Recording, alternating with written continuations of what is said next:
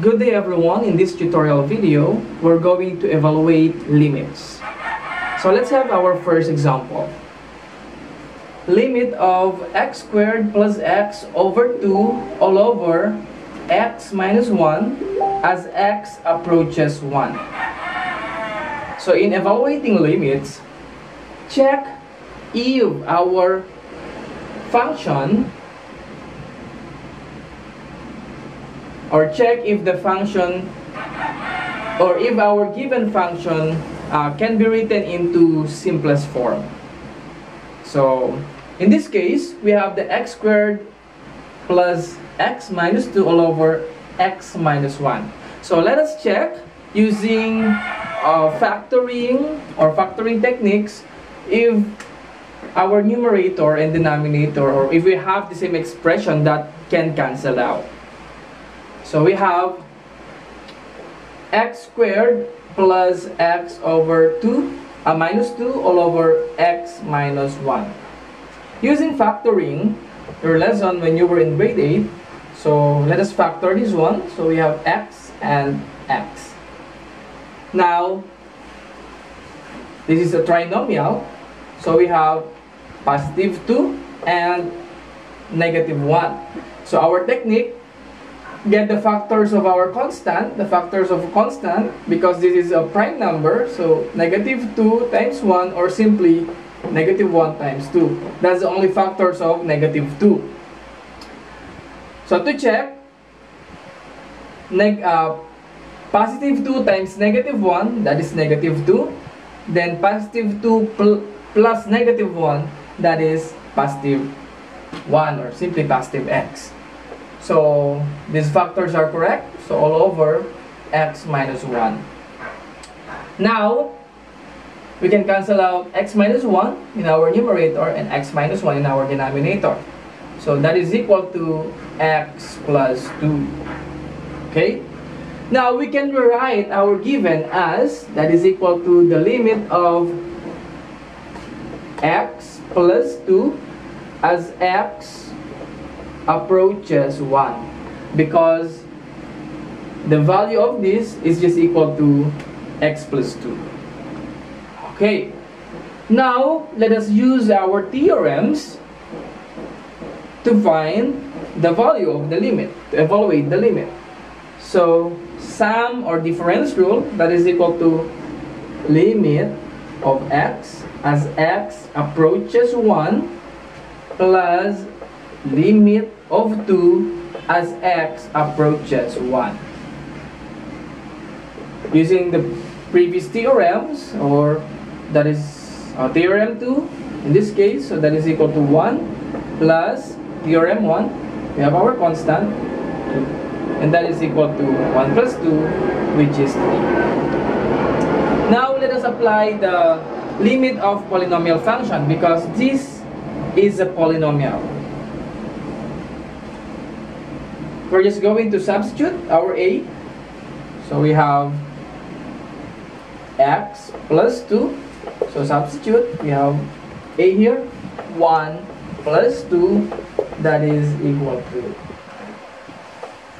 So they are the same. So the value of this is equal to 3. That is our first example. Let's have another one. Now let's have our second example. The limit of quantity x minus 2 raised to 2 minus 4 all over x as x approaches 0. So in evaluating our first step, check if our function is in simplest form.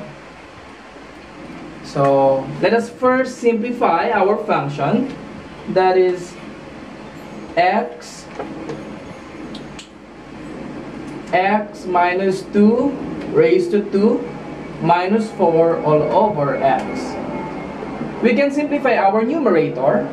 So x minus 2 raised to 2, that is equal to x minus 2 times x minus 2. Or you can use our shortcut to simplify that one. So let us use the FOIL method. So x times x, that is x squared. X times negative 2, so negative 2x. Negative 2 times x, that is negative 2x.